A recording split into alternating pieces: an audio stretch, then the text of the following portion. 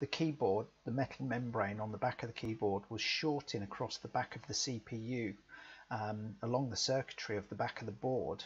So it was nothing to do with anything we'd looked at previously. It was all to do with the pressing of them keys in that area.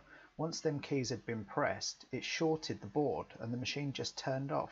In effect, we're very lucky that the machine was salvageable and didn't just short and completely die.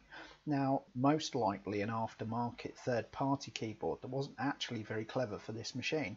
I hope it wasn't the manufacturer's original keyboard, because if it was the manufacturer's original keyboard, that is an awful design flaw and something I've never come across before. Anyway, we're all solved, it's working beautifully, the problem has gone away, and it won't return. Thank you.